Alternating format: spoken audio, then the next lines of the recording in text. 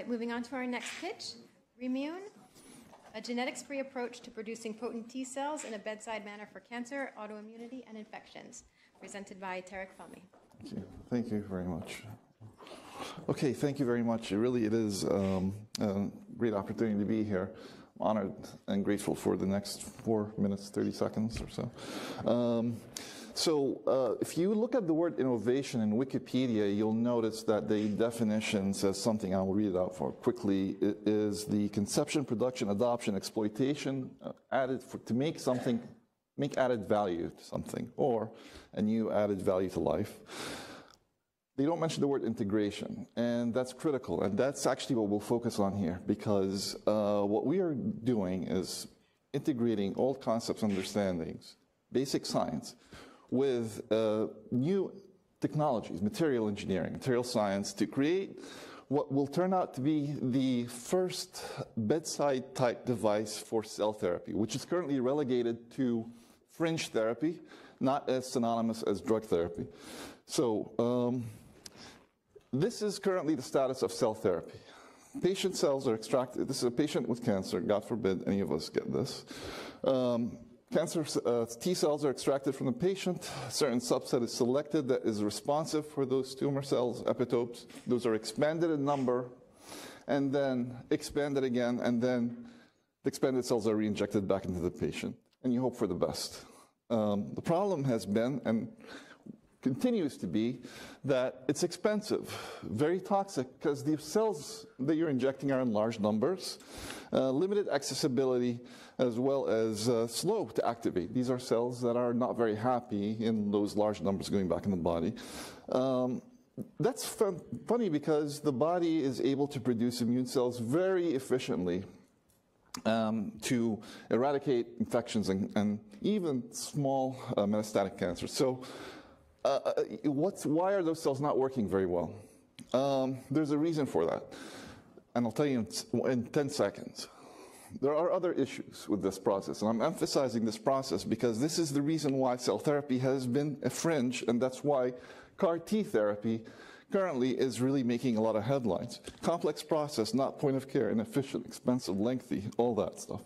What we're aiming to do is make the world's first inline bedside cell therapy. This looks like a filter, looks like something that any clinician would actually use in their procedures, catheter. But the trick here is this end part, which is what we call the T-cell bioreactor or the expansion bioreactor, which is essentially a recapitulation of physiological signals, all encapsulated in a small device, small footprint. These signals are listed here. I won't go into them in detail, but they are critical for the potency of the T cells and their expansion number.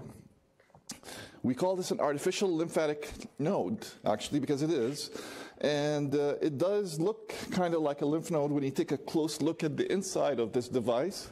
And because it's presenting all those clustered signals within a high surface area, with flow, with the proper charge. And this is the work of 10 years of research and development in our lab, and at least 10 publications, 4 different patents, and we're very happy about it. The results that we have achieved so far to date, and this is just a sampler of those results, in which you see that cells produced by this device actually lead to better killing of tumor cells compared to standard methods of creating cells.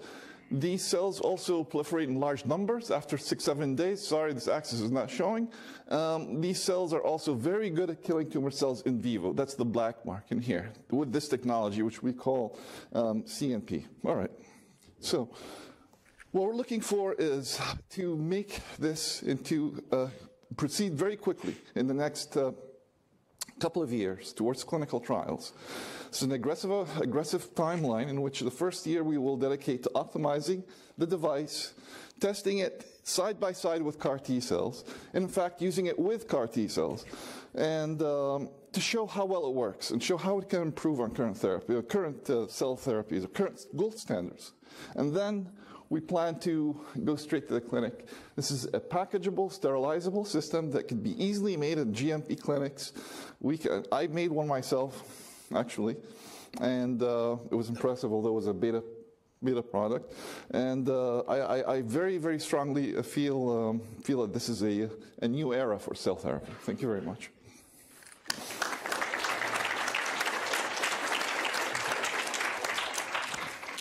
Thanks, Tarek. Okay, any questions? And I actually just learned that the folks who are in the overflow room can hear our questions when we ask them. So for those of you who are asking questions, these last two presentations, if you could just press your button on your microphone before you ask the question so that the others can hear, that would be great. Sorry. Okay, go ahead.